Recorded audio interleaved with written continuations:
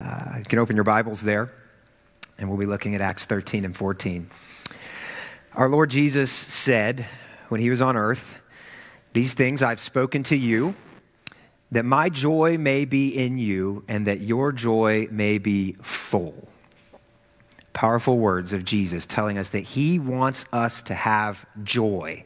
Serving Jesus should be joyful. He wants our joy to be full. And our Lord Jesus also said, "The gate is wide and the way is easy that leads to destruction, and those who enter by it are many. For the gate is narrow and the way is hard that leads to life, and those who find it are few." Are you taking the wide, easy road of the majority, or are you on the narrow road that leads to life? The narrow road is hard, and serving Jesus will be challenging and messy at times. So what we see from Jesus and what we'll see in our passage today is that there is joy and mess in serving Christ. It is joyful and messy, and our lives will reflect that. We'll see that in Saul and Barnabas' first missionary journey here in Acts 13 and 14. There's so much joyful fruit and so much mess. It's going to be harder and better than they expected. Like so many things in our lives, I'm sure you can think of something that was harder than you expected and better than you expected. Marriage and parenting would fit that. Singleness would probably fit that. Harder than you expected and better than you expected in so many ways. Life is joyful and life is messy on the narrow road of Christ. This is a big section of text, so we're going to break it up. I want to ask you to go ahead and stand for the reading of God's Word. We're going to read just the first 3 verses of Acts 13 to get us started, and then we'll walk through these 2 chapters. So Acts 13, verses 1 to 3 says, "Now there were in the church at Antioch prophets and teachers, Barnabas, Simeon, who is called Niger, Lucius of Cyrene, Manaen, a lifelong friend of Herod the Tetrarch, and Saul. While they were worshiping the Lord and fasting, the Holy Spirit said, 'Set apart for me Barnabas and Saul for the work to which I have called them.' Then after fasting and praying, they laid their hands on them and sent them off." This is God's word for us this morning, and you may be seated. So this section, to start the story, is the pre-mission prep. We are at the church in Antioch, and they send out Barnabas and Saul as missionaries. Now you notice this church was a diverse church. Simeon and Lucius were both probably African. It says Lucius of Cyrene. That was the capital of a Roman North African province. Then we also have Barnabas, who's from the island of Cyprus. We have Saul, a Jew, a Pharisee, and we have Manaen. It says he's a friend of Herod. So this is a very diverse church with even diverse leadership, Jews and Gentiles fellowshipping together. And then out of this church, we see them sending Saul and Barnabas to go out as missionaries to other places. So it's cool that the gospel is now spread so much amongst Gentiles in Acts that a mixed church of Jews and Gentiles is sending missionaries out to further places. The gospel is advancing. And I hope you noticed in this pre-mission prep that the role of the church and the Holy Spirit in choosing and sending Saul and Barnabas. The church calls and sends missionaries. This wasn't merely some personal, individual vision that Saul and Barnabas had. Oh, we feel like doing this. God spoke to us, so we're going. No, this decision was made in community. The church, through the Holy Spirit, called them out and sent them. God revealed it to others too, confirming the mission of Saul and Barnabas. I remember when I first went to China, the church had such a huge role in sending me, and it was really healthy. They prayed for me, they commissioned me, they financially supported me, and they stayed in contact with me. They sent me care packages across the Pacific Ocean filled with the Reese's peanut butter cups that I needed because they didn't have them there. The church was involved. And this also teaches us that big decisions are best made in community, not in isolation. And when individuals come to me and tell me that they've been called to a specific ministry, the Lord's told me to do this, I typically ask in response, has your community confirmed that? Do you have people walking with you who can say, yeah, that makes sense. I can see that direction for you. Or yes, I'd like to join you with that. I want to pray for you in that so that you're not just walking in delusion, which sometimes we do. Sometimes we think God's calling us to something and it's just our own strange idea. It's good to have community helping us in big decisions. Now, they're not going to make the decisions for you, of course. You've got to make the decision. But big decisions are best made in community. Do you have community in your life to offer you wisdom in big decisions that you face? I hope that you do. Because if you're making all your big decisions in isolation, you might find yourself straying from the narrow road of Jesus. So this is just some of the wisdom we get from the first little pre-mission prep section. The rest of our passage today is the missionary journey of Saul and Barnabas. And scholars think this is about an 18-month journey that they went on. And there's 4 main stops. So we're going to walk through 4 stops through chapters 13 and 14. And we're going to start with the first location, mission stop number 1, which is Cyprus. This is the island homeland of Barnabas. So let's read verses 4 to 12. And what you're going to see in this is the joy and the mess of serving Christ. You can stay seated for this, but here's verses 4 to 12. So being sent out by the Holy Spirit, they went down to Seleucia, and from there they sailed to Cyprus. When they arrived at Salamis, they proclaimed the word of God in the synagogues of the Jews, and they had John to assist them. When they had gone through the whole island as far as Paphos, they came upon a certain magician, a Jewish false prophet named Bar-Jesus. He was with the proconsul Sergius Paulus, a man of intelligence, who summoned Barnabas and Saul and sought to hear the word of God.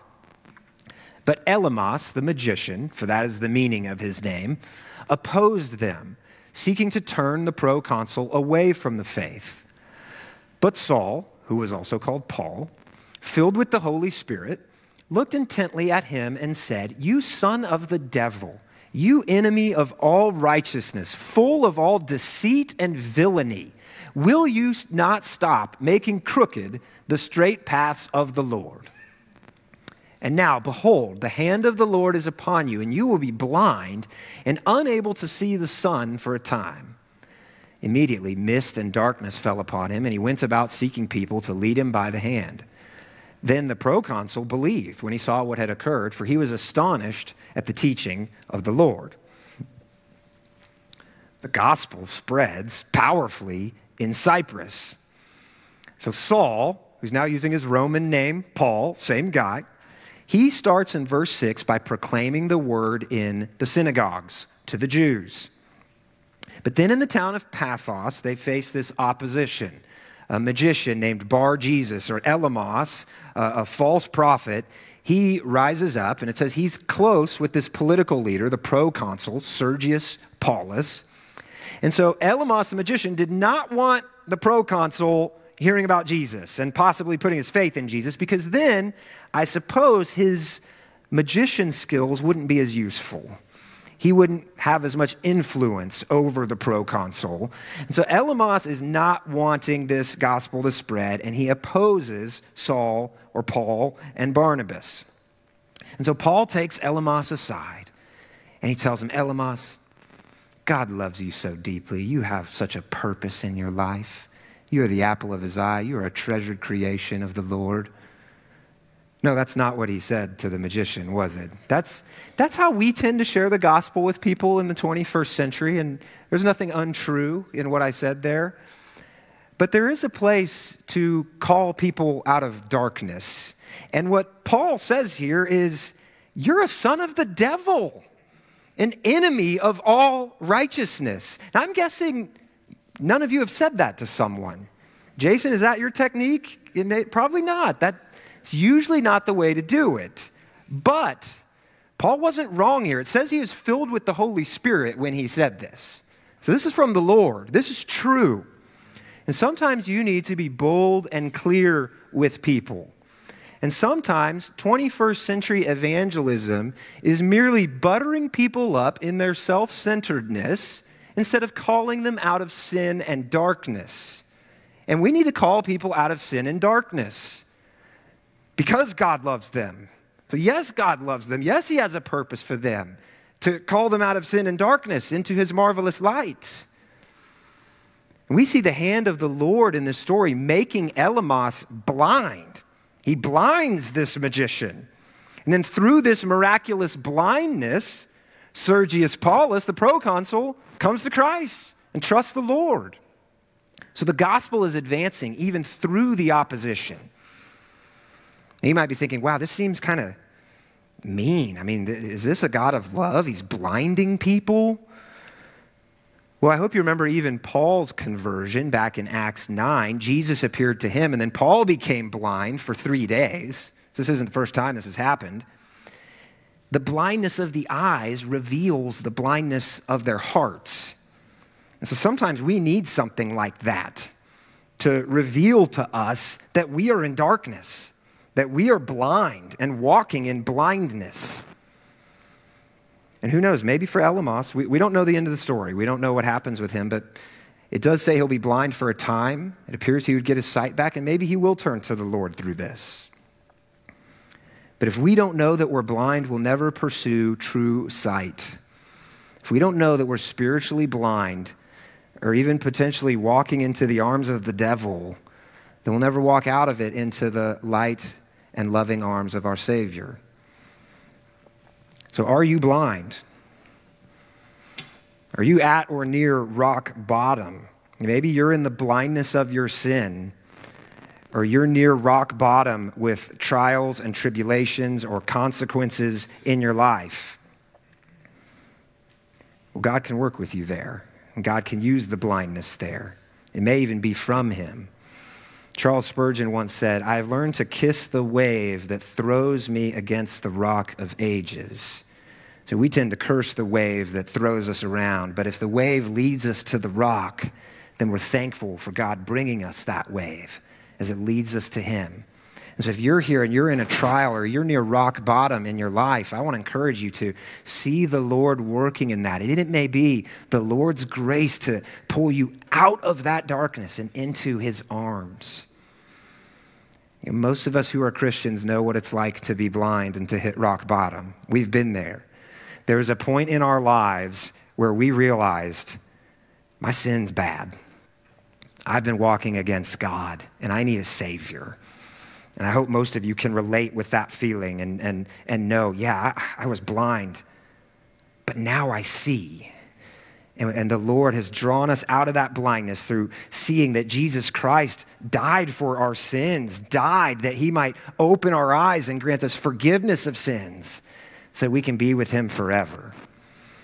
If you don't know you're blind, you won't see. So wherever you're at, even if you're near rock bottom today, you can turn to Jesus today and see. So the mission's off to an interesting start in this first location in Cyprus. We've got magicians and blindness and conversions. We've got joy and mess. Let's go to our second stop. We're going to go to some towns in Turkey, towns in what is modern-day Turkey. This is from verses 13 to 52. They leave the island of Cyprus, go to modern-day Turkey, and go to a number of different towns. And it actually focuses on a town called Antioch, which is different from the Antioch that sent them. I guess they didn't have a lot of great names for places then, but it's like we got Paris, France, and Paris, Texas. There's two names for the different things. Same name of two different things. Okay, we're not going to read this whole section, but I want to read verses 13 to 16 to see the joy and the mess going on here. So now Paul and his companions set sail from Paphos and came to Perga in Pamphylia. And John left them and returned to Jerusalem. But they went on from Perga and came to Antioch in Pisidia. And on the Sabbath day, they went into the synagogue and sat down. After the reading from the law and the prophets, the rulers of the synagogue sent a message to them saying, "Brothers, if you have any word of encouragement for the people, say it." So Paul stood up and motioning with his hand said, "Men of Israel, and you who fear God, listen. Now, we're not going to go through all of Paul's sermon this morning, but the rest of the chapter is mostly Paul preaching this message here in the synagogue. And what he does masterfully in the synagogue, the Jewish place of worship, he shows how the Old Testament leads to Christ. In fact, in verse 32, he says, "We bring you good news that what God promised to the fathers," meaning the Old Testament fathers that he talked about, Abraham, David, Samuel, that this he has fulfilled to us, their children, by raising Jesus. So he says, yeah, you got your Old Testament heroes, but they're all dead. They couldn't save you. And now God has raised Jesus from the dead to fulfill all of that so that you can be saved. And if you look at the whole sermon later, you'll see Paul preaches the same thing that they always preach, the death and resurrection of Jesus. He always comes back to that core truth. That's what we see in Acts. Now, in the response to Paul's preaching, we really get the joy and the mess. So I want to read verses 42 to 52, and you'll see that here. Let's look at verse 42 and forward. "As they went out, the people begged that these things might be told to them the next Sabbath. And after the meeting of the synagogue broke up, many Jews and devout converts to Judaism followed Paul and Barnabas, who, as they spoke with them, urged them to continue in the grace of God. The next Sabbath, almost the whole city gathered to hear the word of the Lord. But when the Jews saw the crowds, they were filled with jealousy and began to contradict what was spoken by Paul, reviling him. And Paul and Barnabas spoke out boldly, saying, 'It was necessary that the word of God be spoken first to you. Since you thrust it aside and judge yourselves unworthy of eternal life, behold, we are turning to the Gentiles.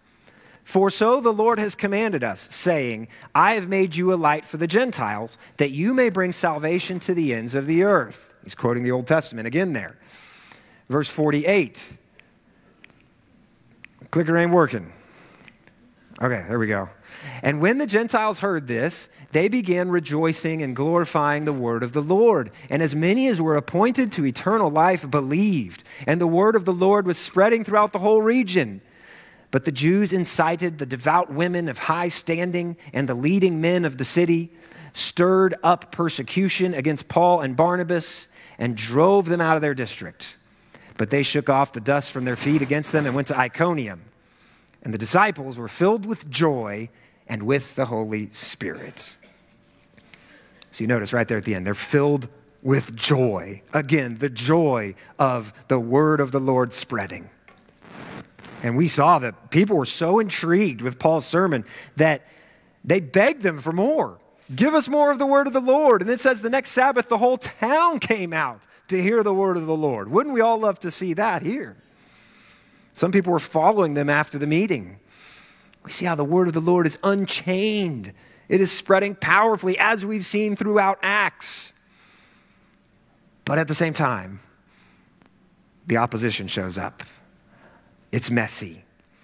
And the Jewish leaders are filled with jealousy. They argue with Paul. They incite some of the leading women and men of the town to come and oppose Paul and kick him out. But before they're kicked out, we saw in verse 48, many believed and rejoiced. Joy. Verse 49, the gospel spread through the whole region. But then Paul and Barnabas got to go. The cool part here is it's too late to stop the gospel in the region. The spark of the gospel has ignited into a flame, and the wildfire is spreading in the dry and thirsty land. And it doesn't even need Paul and Barnabas anymore. The gospel's going forward, and the Jewish leaders are missing out. They're so caught up in their jealousy, their selfishness, their nationalism, that they're missing the move of God right in front of them. So my question for you for this section is, what are you so caught up in that you might be missing the move of the gospel?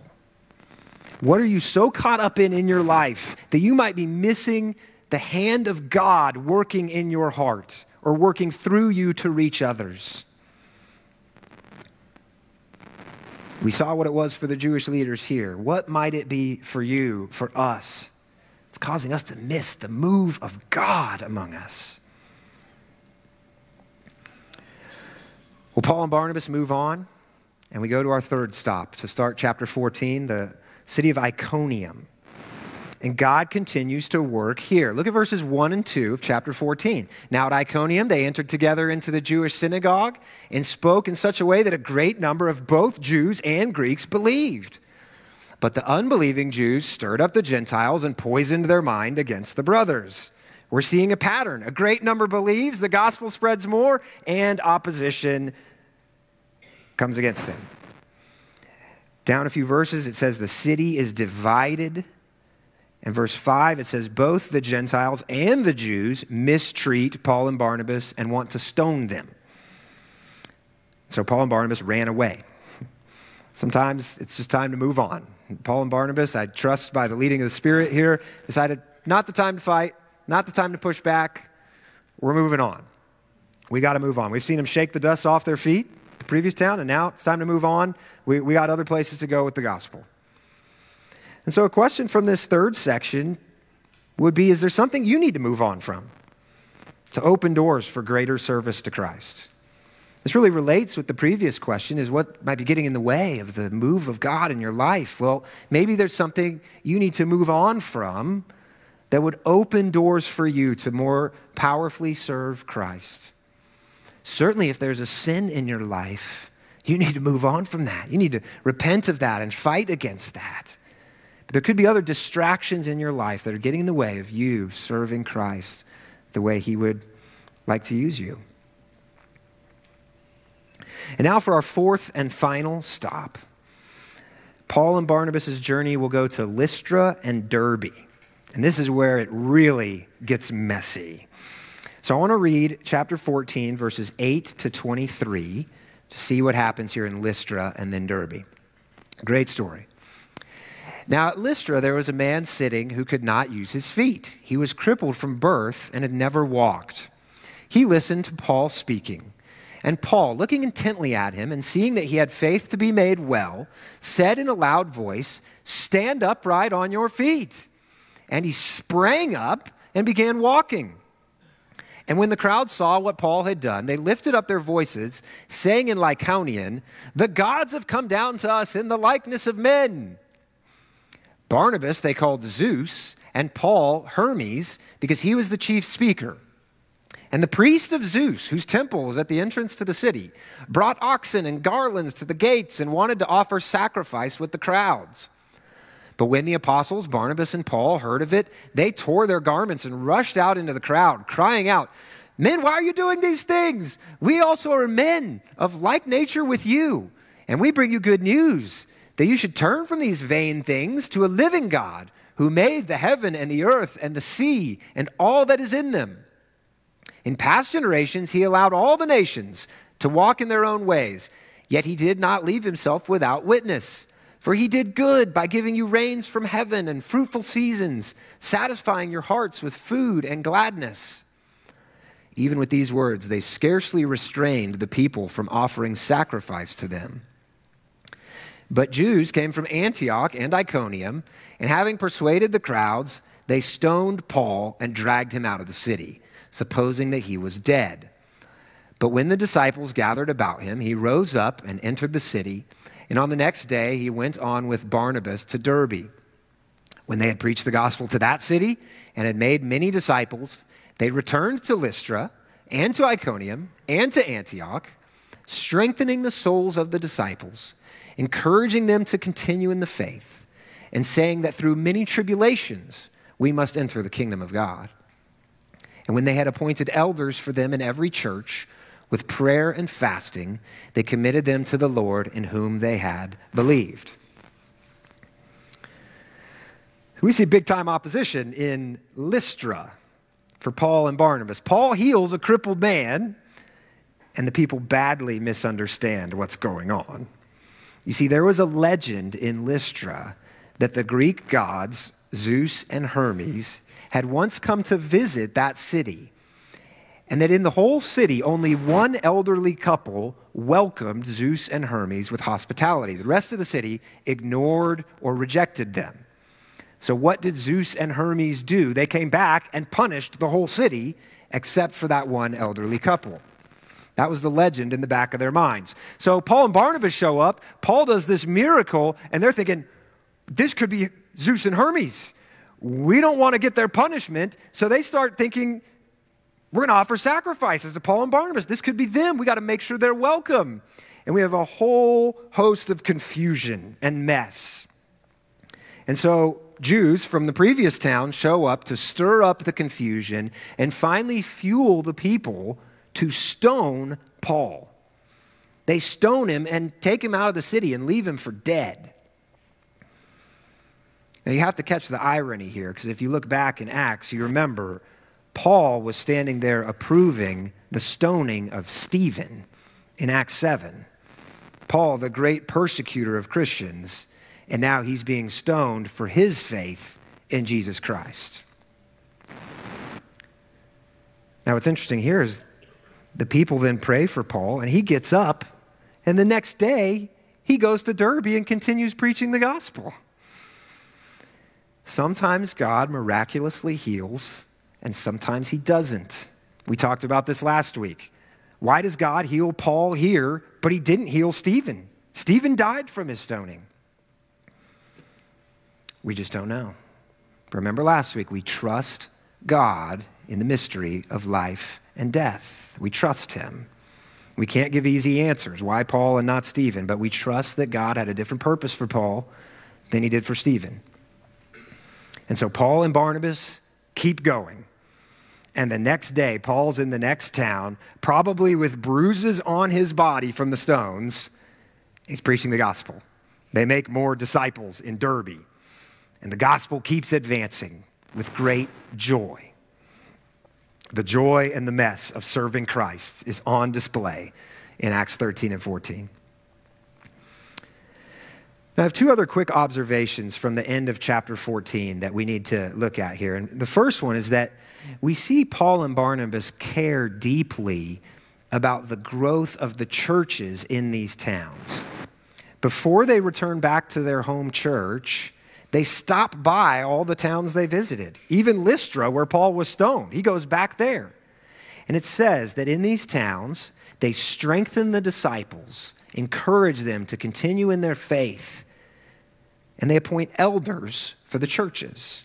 So they want these churches to be healthy and to persevere for the long term. They're not just showing up and doing a big rally and getting a bunch of people to raise their hands and saying, okay, great, got 1,000 converts, got to put that on my blog and move on.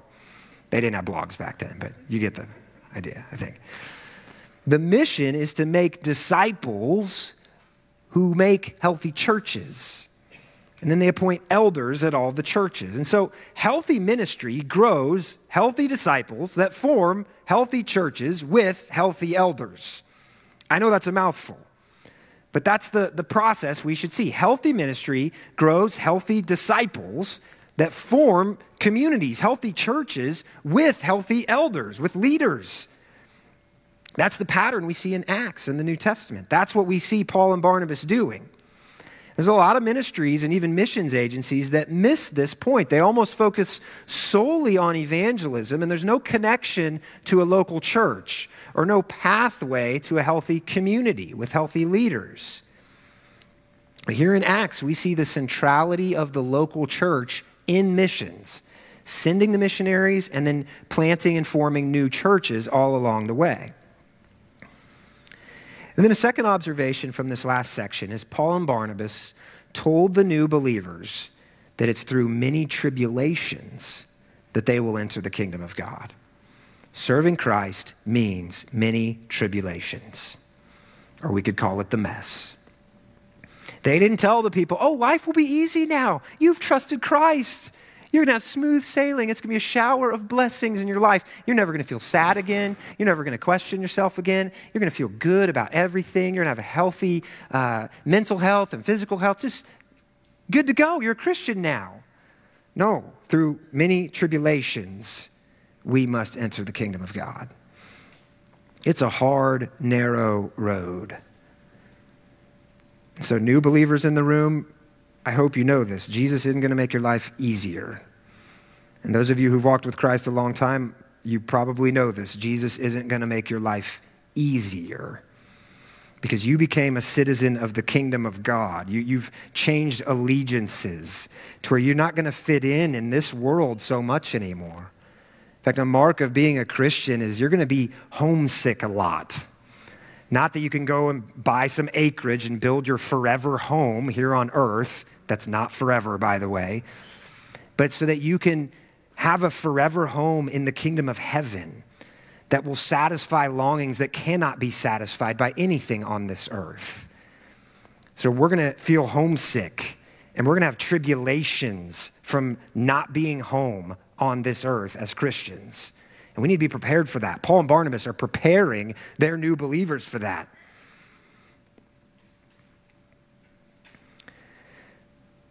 So we've seen a wonderful 18-month journey of Paul and Barnabas in 2 chapters, 4 stops.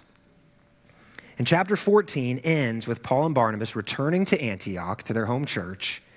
And in verse 27, it says, when they had arrived and gathered the church together, they declared all that God had done with them and how he had opened a door of faith with the Gentiles.